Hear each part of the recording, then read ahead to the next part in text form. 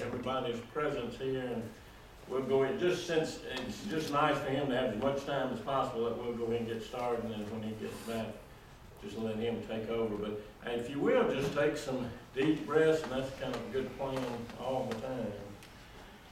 And just to continue to just allow your divine presence to be in this space, in this moment. And as we continue to breathe, this is from the Daily Word. Old thoughts and old conditions are as waters that have passed away in this new year. There is only Liz God. turns it on. See how it's There recording? is only good. And then we're going I begin this new year we're going to try knowing to do that God is in it. But sometimes Therefore, only move good back and forth. is in it. Okay, I want to get it moving. I begin this new Then I gotta year get down and set with my faith, cameras up, and it's okay. confidence, and joyous anticipation. In this new year, I anticipate only good. I anticipate new happiness, new health, new courage, new strength, new freedom. I anticipate new friends, new opportunities, new achievements, and new ideas. I begin this year anew with God. I discard old thoughts. I change old habits. I release old limitations. I reorder my life. I give thanks to God for this opportunity to begin anew. With God's help, I let go of past limitations and take hold of new, good. Anxious thoughts, regrets, or painful memories about past events no longer have place in my mind. They are as waters that are passed away. There's a couple up there. I begin this new year with spirit. This is Psalms 84. Passing through the valley of weeping, they make it a place of springs.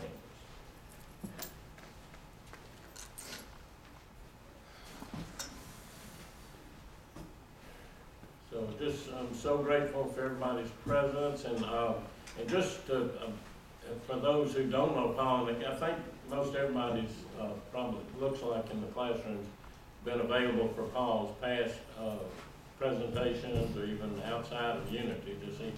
He's one of our favorite presenters to just bring such a light to history, and his way of sharing it to me has just really changed my way of seeing a lot of perspectives about historical events and different circumstances, and especially some of the religious talks he's given just really brings a light to, just brings it into a different form for me, and just trust that we'll have 3 presentations this month, and hope you can join us for all of them. And on this one we'll be addressing just Greece or Athens mainly, just the part of Athens that Athens have played in our history. So just so appreciate, Paul, you being here, and thank you for coming. All right, Paul, bring it up. I might try to get a wide angle so you don't have to move this. Thank you, Barry, and thank you all. It's always a Yeah, see, treat like to that. start I like a my closer new year shot. here at Unity. So, This is my okay. first presentation of the year, as it has been for many years. So it's my good luck way of starting the year, and I thank you for the opportunity. Thursday, this week, was Epiphany, which means we're at the season of the Boar's Head Festival. Now, for many of you here, you've heard this spiel before, but if you haven't, I want you to listen to this opportunity. Every year at TCU, they put on, the folks over there put on the Boar's Head Festival. Now, I'd heard about it. I didn't know what it was or anything about it, and so one year, my wife had a niece that was gonna be in the Boar's Head Festival, so we were supposed to go. So I said, well, I don't know, how long is it? Well, I'll find out. Well, let's find out, it's about an hour. Okay, well, that's an hour, I mean, it can't be, we can put up with anything for an hour. So, I went in the 30th anniversary year of the Boar's Head Festival, and sat, and from the moment it was started to the moment it ended, I was enraptured. And when it was over, I got up and started kicking the pew. And my wife said, "Have you gone crazy? What is wrong with you?" I said, "I'm mad." "Why are you mad?" "Because they've been doing this 30 years, and I've been here." That was 11 years ago. And since then, I have not only not missed, but I have been a missionary to tell people, particularly people over in Dallas who don't know about things going on in Fort Worth, that you need to go. So it's this afternoon at 3 p.m. and at 5 p.m. Now, it does last just 1 hour. It is free. And there really are no bad seats because it is a pageant. And it's constantly moving around you. It's hard to explain why it's so meaningful. But I guarantee you, from the very beginning, from the first event of this festival, you're going, what is going on? And it's constant, let's say, a constant delight of color and sound and of message. So if you're not doing anything this afternoon, I recommend you go to Fort Worth University Christian Church, which is the TCU church there on University. And you have to be there if you want a seat about 2 o'clock. Or if you're going to the 5 o'clock, you need to be there just after at 4 o'clock, just after they finish the first service. And I don't think there's anybody here that wouldn't be touched by it. Every year I'll take any number of people, or encourage any number of people to go, and invariably people will say, that was really uplifting. It's the end of the Christmas season.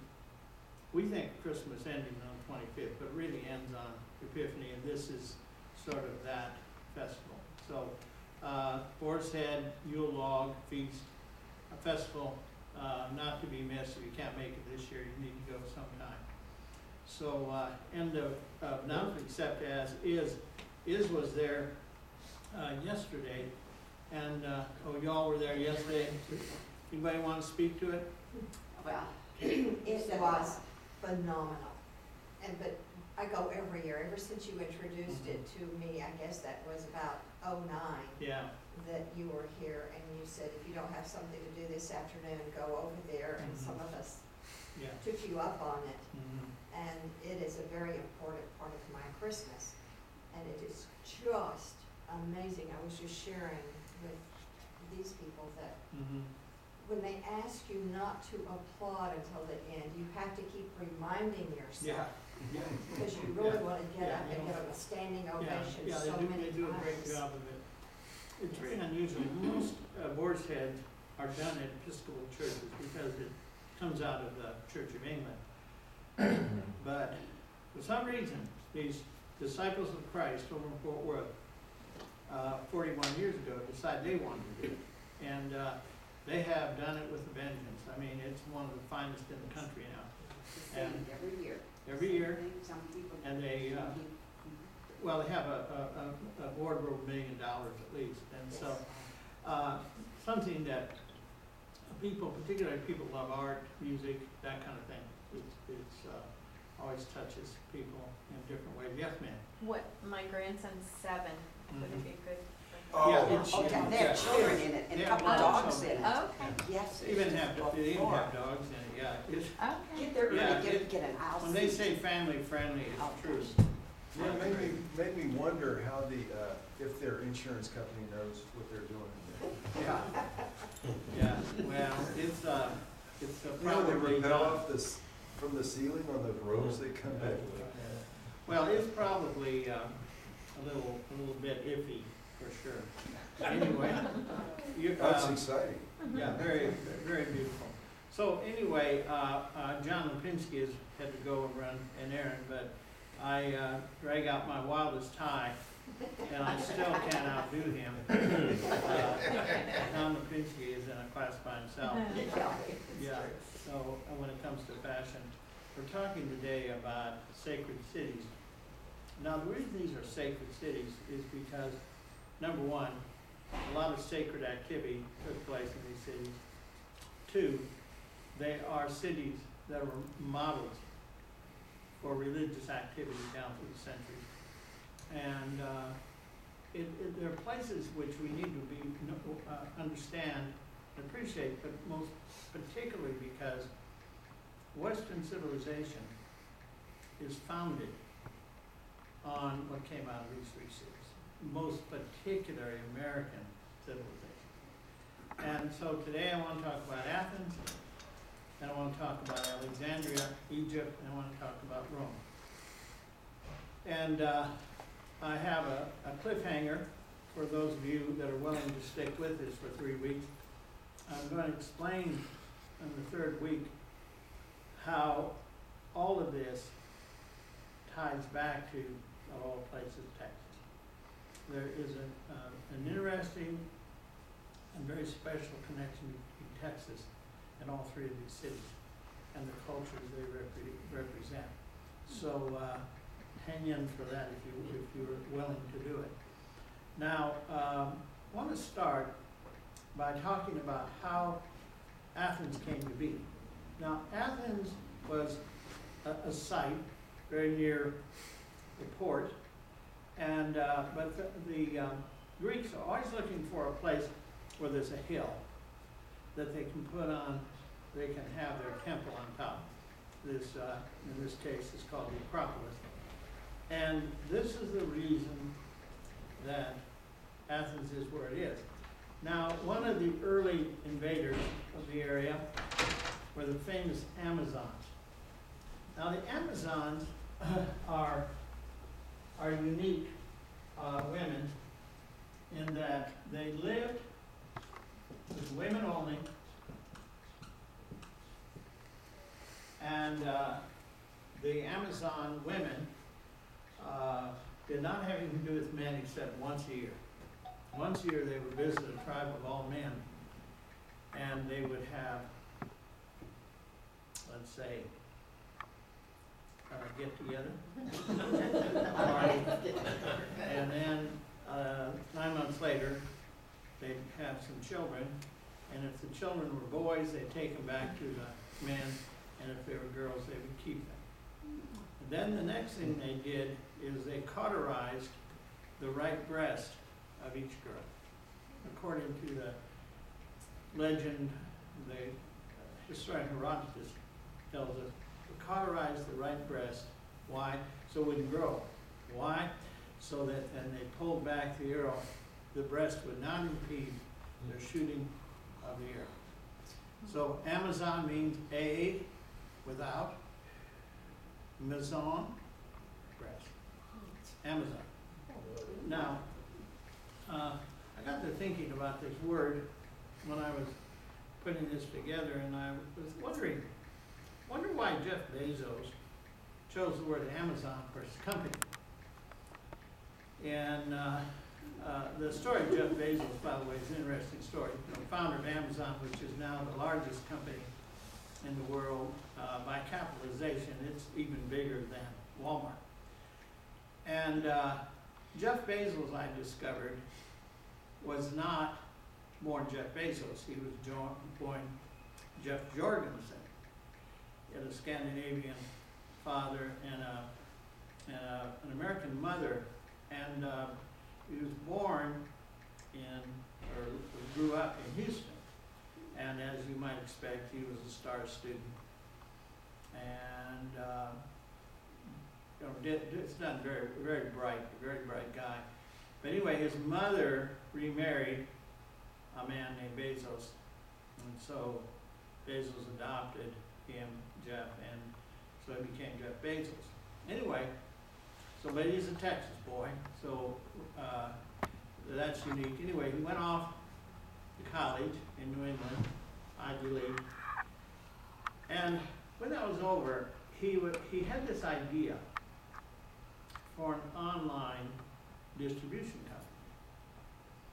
And the idea of an online distribution company had already been around, but what his idea was is that everything would be available at one site. And that was his ultimate goal. And so he built, he decided that the best place to start a new company was Seattle, Washington. So he drove by himself in his car from New England to Washington, Seattle, and set up and called it Amazon, not after the women, but after the river that's named after the women in Brazil, because the Amazon, out of the Amazon comes all of this cornucopia of things. And this idea of just endless flow of merchandise is why he got the idea for Amazon. Now, this is interesting to me in that he was using a mythical allusion, ultimately going back to this legendary founders of Athens. This is just one teeny tiny example of how Athens comes to influence our lives, because more people go to order things on Amazon than any place else, by far actually. And so Jeff Bezos had the right idea at the right time, and it's been amazing. Now, I want to talk to you about one particular place in Athens as a way of explaining the enormity of the civilization, of the impact of the civilization, which is really stunning. Now, that place, of course, is the Acropolis and all the things that surround the Acropolis. Now, in this one snapshot, you can get an idea of all the things that the Greeks gave us, but primarily through this one city. All the great thinkers, all the great writers, everybody in the golden age of Athens was here in this spot. Now, let's start at the beginning. We're going to go from the bottom to the top through the famous 4 A's. The first A is the agora. Now, the agora, we still have this word in English. In psychology, they talk about agoraphobia. Now, if you have agoraphobia, what do you have fear of? It's the crowd. So, guess what the agora was? Marketplace? The marketplace. Yes. So, people would go to the marketplace, and if you went there on a typical day, particularly market day, it would just be mobbed. It'd just be wall. And if you didn't like people being around that many people, it made you very nervous and very full of anxiety. So the agora was the place of commerce. What's ironic, if you go there today, the Acropolis, which in the old days would just have a few people going up there to do religious observances, you go up there today, it looks like there's 1 million people on top, because all the cruise lines dump all the people out. They all go to one place they want to see. They want to see the Parthenon. And so you go up there, and it's just, you have to just, even though it's a big area on top, you have to kind of squeeze around and get through. It's really almost impossible to get a group picture because you can't get people together in this mess. And that where the agora was, there's nobody there. It's empty field. So history brings us great irony. If you came back to this place 1,000 years from now, what do you suppose this will be? It'll probably still be here because it's made of concrete. Well, it might be a drug rehabilitation center, maybe a staircase center. The one thing I probably would guess it won't be is a Unity Church. And the reason I say that is because, in case you haven't been paying attention the last 50 years, churches are dying at a rather staggering rate. And we're kind of, don't see that because we're too close to it. Because we don't see the long perspective of time. But anyway, the next most important hill is, of course, the famous Areopagus. Now the Areopagus, Ares, of course, was the god of war, and Pagus means hill. So the Areopagus is where the government took place. Now, the government being quite different from what we would think of. Originally, the government had been like it is, was so many places in the world, and that is some kind of monarchy. You'd have a king, and then the son of the king, and so forth. In other words, one person rule, better known as a dictatorship. Well, there was a man named Solon. Now Solon, this is about 500 years before the time of Christ. And Solon is responsible more than anybody for the golden age of Athens. Solon had an idea that the citizens should decide not only who the ruler is, but also decide the important issues of the day, whether to build a road or a temple or whatever. And it's this kind of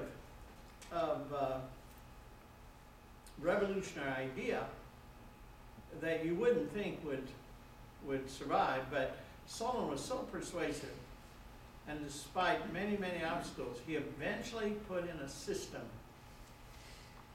that is the foundation for what we think of today as democracy or Republican with a small r government, a government of the citizens. Now, we have to immediately explain that the concept of citizen at that time is very restricted compared to what it is today.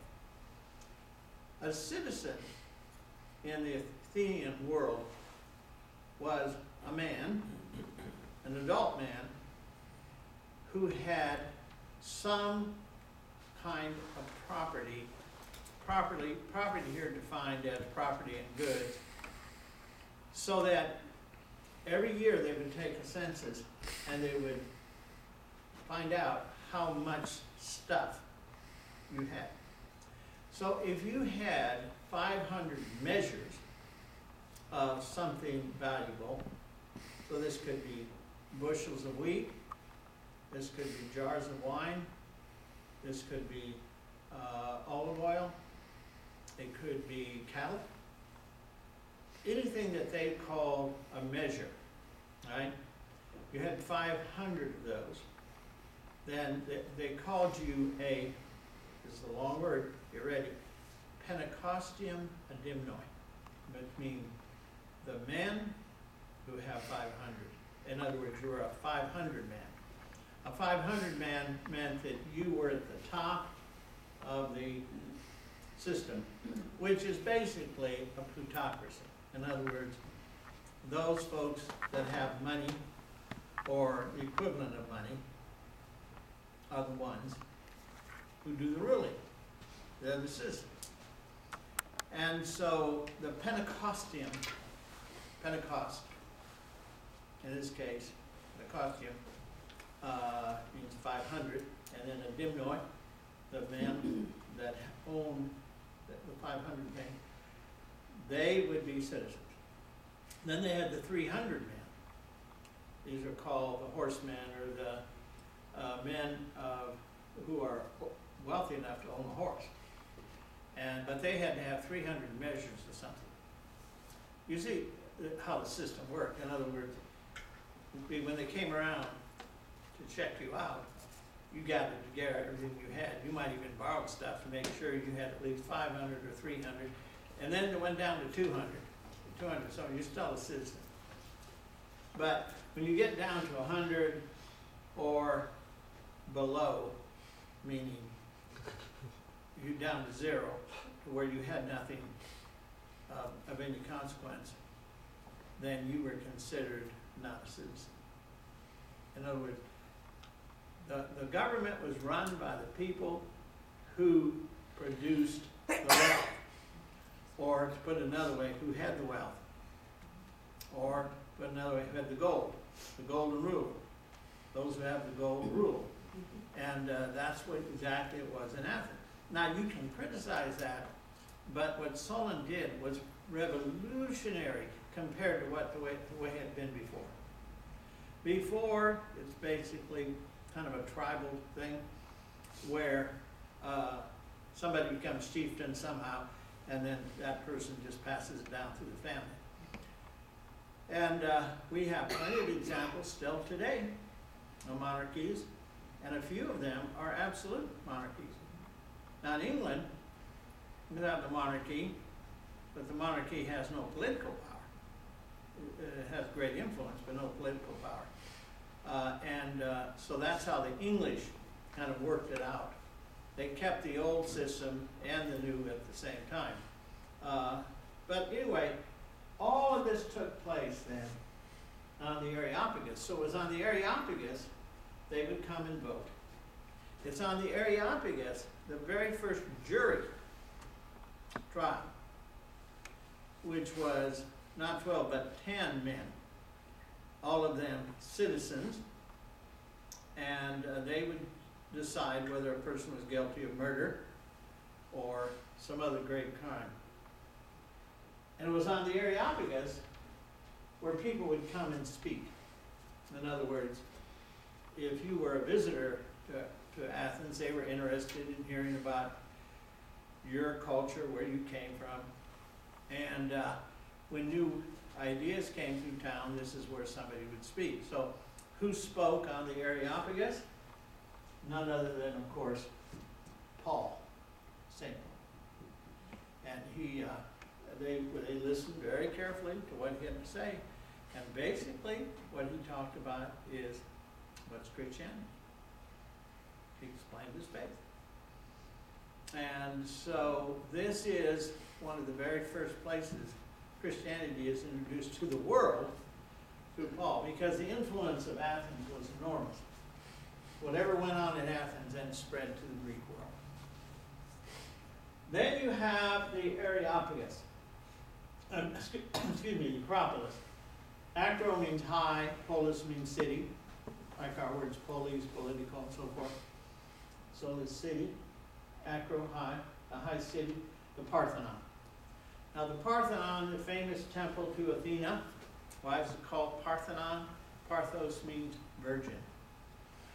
And non, of course, means temple. So it's the place of the virgin. And the virgin is Athena, who is the patron saint, or the patron goddess, a better way of saying it, of Athens. Now this is really the center of the center. In other words, Athens is the center of the Greek world, and the Parthenon is the center of that world. And they believed that it was Athena that protected them and then gave them their great power. They had a huge statue of her called the Palladium. The Palladium comes from the word palace. One of her many titles is Pallas Athena. And Pallas Athena, she was a very, very important, because she is born not of a woman. She is a very, very strong misogynist.